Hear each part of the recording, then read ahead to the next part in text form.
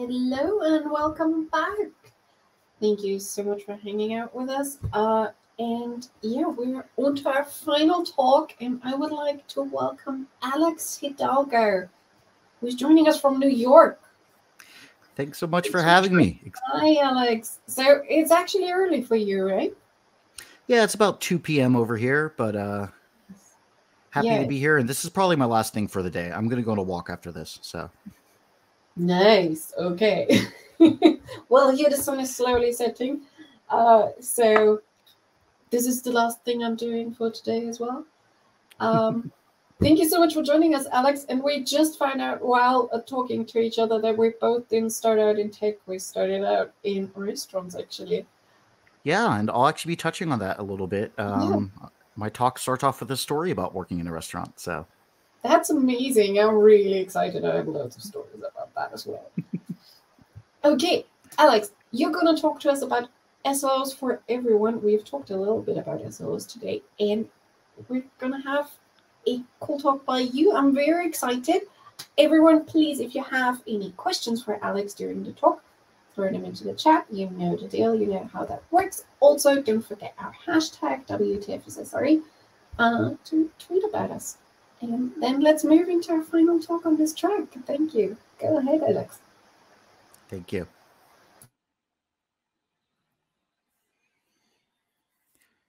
All right, everyone. I want to start off this talk about SLOs for everyone with just a little story. So if you'll permit me at first, let's go back in time a little bit. It's November of 2003. I'm a server in a fairly busy Italian restaurant. And restaurants are hard work, especially if you work at a busy one.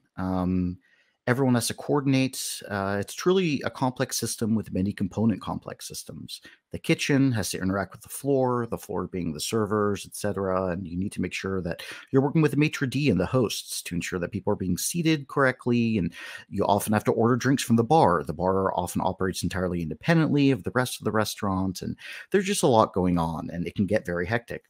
And in fact, I've talked to lots of other people in the industry who used to work in the restaurant industry, and everyone I've ever talked to about this, they all agree it's like managing an incident every night. You go to work and it's essentially, we're going to have an incident. We're implementing some form of the incident command system, right? We have the brigade system. We have our hierarchies, and we're just going to figure this out together.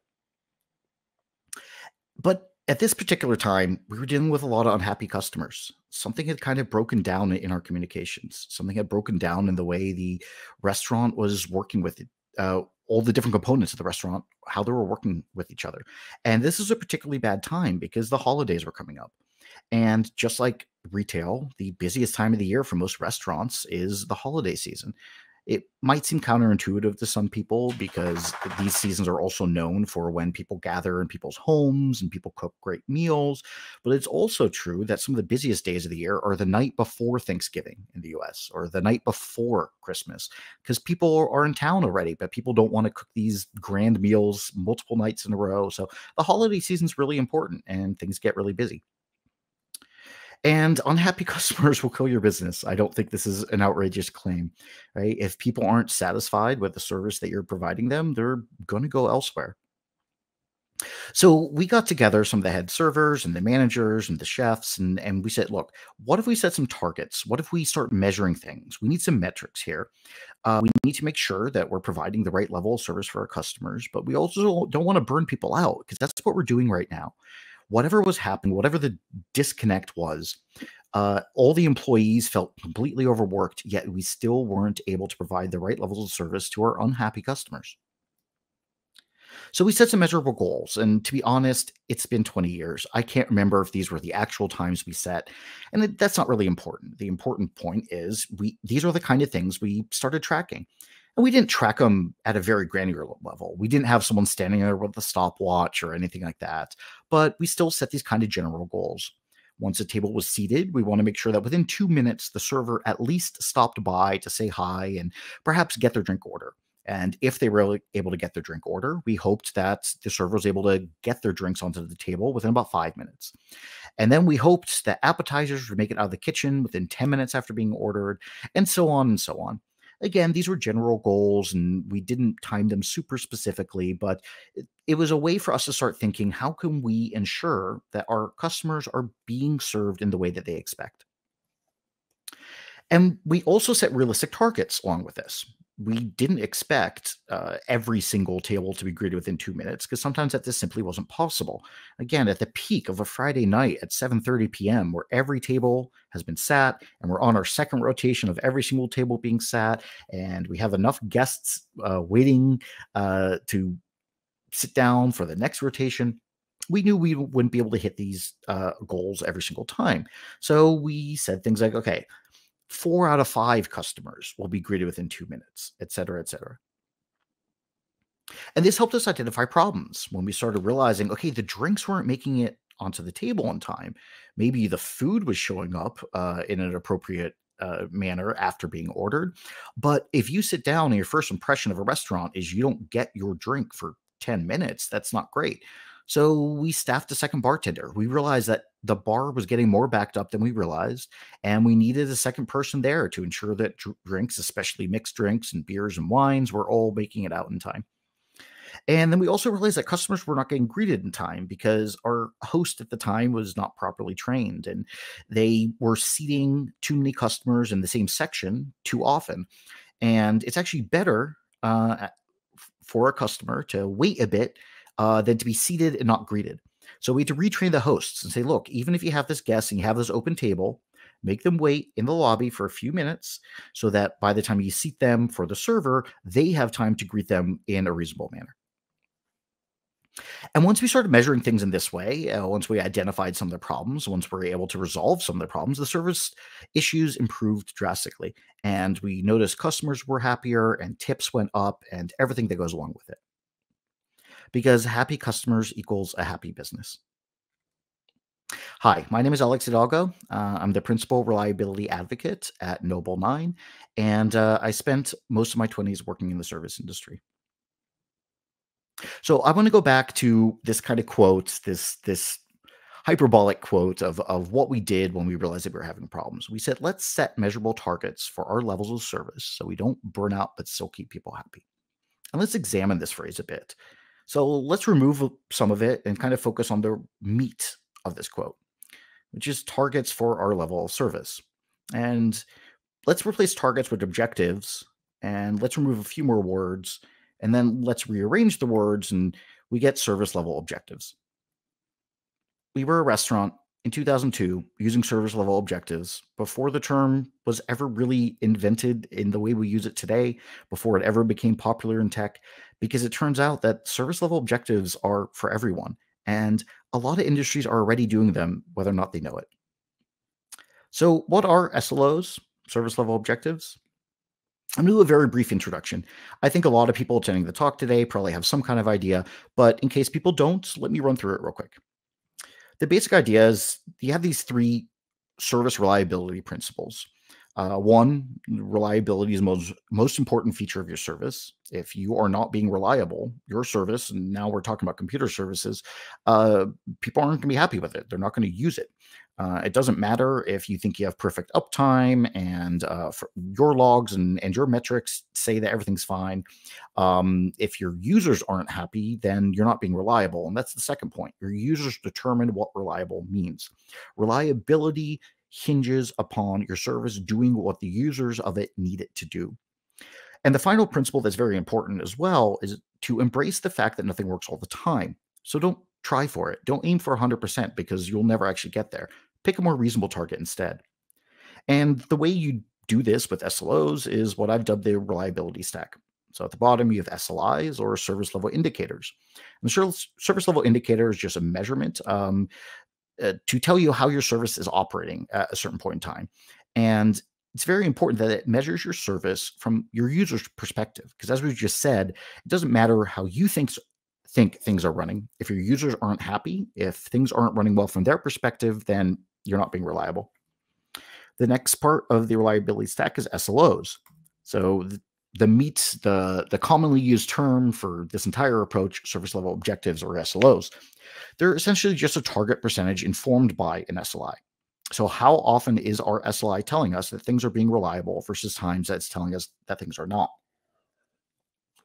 And again, the other thing an SLO lets you do is it lets you pick a more reasonable target, because 100% is just never going to happen.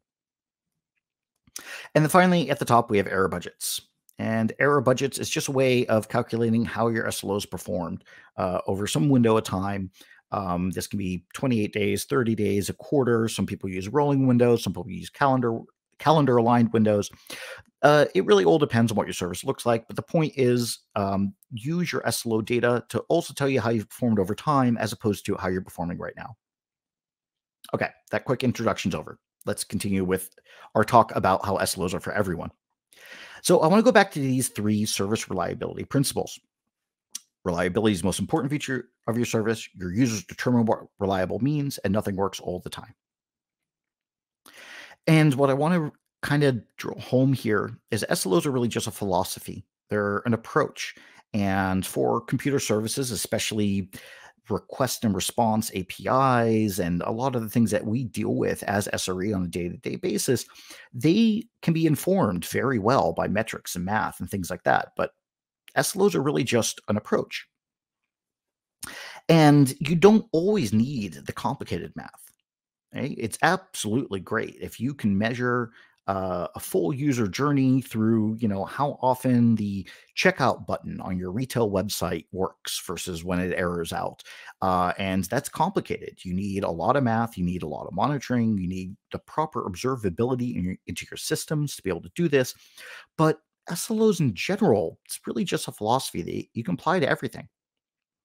And we're going to go through some dictionary definitions here.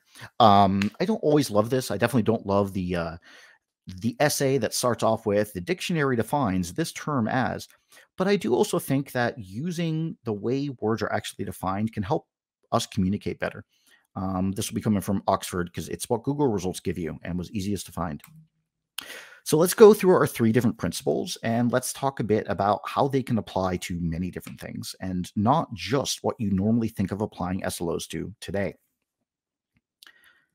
So reliability is the most important feature of your service, right? As we just said, if your service isn't reliable, it's not really worth anything. But this can apply to any role, any organization, any business, not just our web services. So let's drill down. What is the definition of a service? Even just the colloquial definition actually tells us a lot. A service is the action of helping or doing work for someone. That's exactly what our computer services do. But it's also what so many other things do. You have so many services, and there's a lot of things within your own company that you can be using SLOs for to make them more reliable and make them more efficient that you may not have thought about before.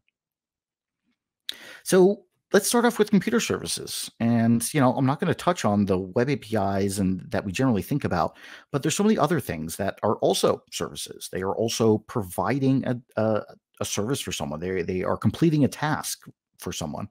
And there's things like build pipelines, your business processing systems, even things like your ticketing systems. Do you have SLOs set on how often Jira is working correctly? Your customer relationship management software. This is something else that has to be reliable. Your sales team is going to have a real difficult time communicating with your customers if they don't have this up and running. And, that drives your entire business. If you're not making sales, I don't know what you're doing. Things like your user desktops and laptops. How are your employees? Anywhere from engineers to customer service to your sales team to marketing. How can they get their jobs done if their operating systems aren't working well or your internal software isn't working well? And this goes all the way down to like the networking gear that may be present either in your offices or your data centers. The point is just that there's a lot of things that we can define as computer services that people generally don't set SLOs on, and there's really no reason why you can't. But there's a lot of other services you likely have as well that aren't computer services at all. You have your customer support team. They're providing a service to your customers. How efficient are they? Are you measuring whether or not they are providing the right level of support? Maybe they don't have the right training. Maybe they're overloaded. Maybe you don't have enough customer support people. These are all things that you can discover if you were to set an SLO on it. Because no matter what, that's not going to be perfect either. And that's fine because nothing's ever perfect, but you can measure these things better. How's your internal IT team doing? right? Are requests for laptops being fixed, or specialized software being installed, or even things like exceptions to install software that's not normally allowed but is strictly required for a certain person? How quickly are those being resolved? Are they being resolved correctly? Are tickets being closed, marked as done when actually they aren't? You likely deal with a lot of vendors. Are the vendors doing their job? You can also measure this better if you were just to set a target, right? First, define an SLI. What do you expect this vendor to do? And then say, how often would it be okay if this vendor isn't able to complete their task correctly? Because just like everyone else, even someone you're paying, they're not going to be able to be 100%. And again, that's fine. Even thing like your facilities team. Are they overloaded? Are they able to get their jobs done in time? When people, if you're in an office and it's way too cold or way too hot, is there a reasonable time frame within that's resolved? But there's so many other things outside of your company, your tech company, that are also services. We've already touched upon it, right? Restaurants and retail. That's actually called the service industry. And things like public transportation is clearly a service being provided to people. And I actually know some people that work at transit agencies that have their own kind of SLOs. They track how often their subway or buses, how often those transportation vehicles are arriving on schedule. How often are they late? And again, like everything else, they're rational people. They understand the bus can't always show up at that bus stop at the exact right time. There's traffic and there's all sorts of other things that can happen. And so they just ensure that they're aiming for buses to show up at the right percentage of time. They're doing SLOs, even if they don't call them that directly. Social services fall into this as well, even things like your dog walker, right? Like my dog's whining behind me right now. And, your dog walker aims to show up at a certain time every day, and sometimes they just can't. And again, you're cool with that as long as they show up on the scheduled time often enough. So let's talk about the second principle. Your users determine what reliable means. Again, this is, it's up to your users and customers to actually tell you how things are going. Again, internal metrics don't matter here if they're not telling the story. If your internal metrics don't line up with what your customer experience is, then you're not measuring the right things. And let's drill down on the important word in this principle, which is, what does reliable actually mean? So we're just going to go to the dictionary again, because I think it's a pretty decent definition. Reliable is to be consistently good in quality or performance and able to be trusted. So consistently being good in performance. Well, again, the overarching way to talk about this is, are you doing what your users need you to do? And for computer services, we often think about things like error rates and latency. Are you responding to requests quick enough, whatever those requests might look like? Consistency, is data being asked for the correct data? Are you sending people, if you're like an email vendor, if people read the same email twice, does it have the same text in it? And you also need to make sure that user journeys are being measured. Right? Your computer services are more than just error rates and latency. You need to make sure that you are capturing what users interacting with your service actually need you to be measuring. And so let's go to other reliability concerns. Just talking about things like customer support and internal IT, and you can think of all these things in the same manner. You can make sure that not just are things operating well enough enough of the time, but how do people actually feel about it? How do the people that depend on these teams, whether they be external customers or internal employees, are you being reliable enough for what they actually need, as opposed to what you think you should be measuring? And again, we'll talk about these four other external non-tech things. These things also need to be reliable, right? As we talked about earlier, a restaurant that's not reliable for its customers is not doing a good job and it's not going to have happy customers. And same thing with public transport, right? People are going to abandon it and end up buying a car if they have to, or do whatever they need to if they can't get from point A to point B in a reasonable manner. And if your dog walker is always showing up way too late, you're going to switch to a different dog walker. And finally, the last principle: nothing works all the time, so don't aim for it. And I want to reword this one a little bit. And this is the kind of implication of that principle, is that users have tolerance for failure. And just think about your own life. We can talk about a restaurant where you go, you order, and you get the wrong dish. Kind of sucks, but as long as they send out the right dish in the right amount of time, you're not going to abandon that restaurant forever, as long as they don't send out the wrong dish every single time. Or for a computer service, imagine a streaming video service, for example. If the movie doesn't start in a reasonable manner or doesn't start at all, again, you're fine with that, as long as most of the time the movie you want to watch does start. Because people are okay if stuff isn't perfect. Nothing in the world is. And people have already internalized this. Humans are cool about that. You just need to be good enough, no matter what your service looks like. So let's drill down into, I think, what the important word here in this principle, at least the reworded implied principle, really means. Intolerance, the ability or willingness to tolerate something. It's exactly what we're just talking about, the fact that people are actually okay if things aren't perfect all the time. People expect this, and people don't need you to aim for perfection. So stop burning yourself out by trying to do so. And we can talk about our general computer service failures again. This list could be infinitely long, but the common things, errors. You can't have too many errors. People are fine with some.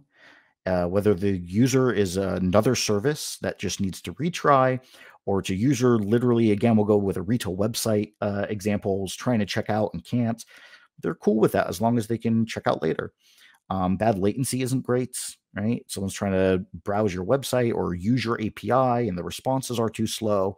Again, that's fine as long as the responses aren't too slow all the time. And we can also talk about things like the wrong data format and data inconsistency. And we'll talk about these same other issues, right? Again, we'll talk about these other services that your company likely has that aren't strictly computer services, right? How much can your customers, what is their tolerance for how often customer support is too busy to answer the phone, right? What is the length of time that your customers are willing to sit in a queue? With your vendors, how much can you tolerate them not responding correctly? And again, this is also totally true about all these other industries. These other services, they also absorb failures. Like we talked about earlier, if a restaurant brings you the wrong bill, that's fine, as long as they don't bring you the wrong bill every time. Public transportation, again, if a bus doesn't show up on time, that's cool, as long as it doesn't show up too late every single time. So I hope that this is just kind of a way to help people think about the fact that service level objectives are just a philosophy and they apply to everything. And people might primarily use them for their web API services, their request and response, things where it's easy to measure errors and latency. And I don't mean to imply that measuring all these other conceptual things we've talked about would be easy, but that's also fine. Your math doesn't have to be super accurate as long as you're thinking about things in the right way. Computer services require pretty detailed math. They often require special monitoring systems and telemetry gathering systems, and they need systems to do the actual SLO math for you. And that's how that works. But not every service is a web API. Think about your users. That's the most important thing. Ensure that you're thinking about your users for every service you have. Remember that a lot of your services aren't computer services, and use an SLO-based approach to make those more reliable for your users as well. Thanks, everyone.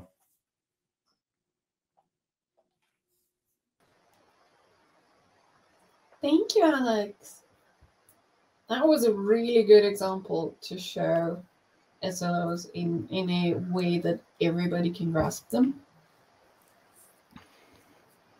I find that really interesting, and there's also people in the chat thanking you for your talk, and there is applause going on there. So yeah, people really like your talk. Audience, if you have any questions, post them now. Do we have a little bit of time? Yes, we do. We have a quick minute to talk. There's more applause.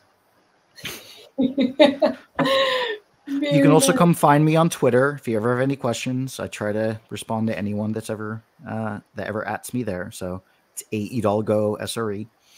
Very cool. You will also be in the chat for a couple of minutes, Alex? Absolutely. Great. Okay, then I want to thank you very much for your talk. It gave me flashbacks to working in a restaurant. So yeah, I'm really happy I'm in tech now. How about you? Well, thanks so much for having me. It was a lot of fun. Okay, thank you so much, Alex. And thank you so much for your talk. Thanks so much for having me. Bye, Alex. Bye.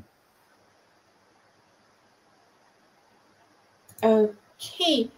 Ed, I think Alex is going to be in the chat to answer your question. So hopefully he can take care of that there. Everybody, we're at the end of the track. That was it. Thank you so much for hanging out with me.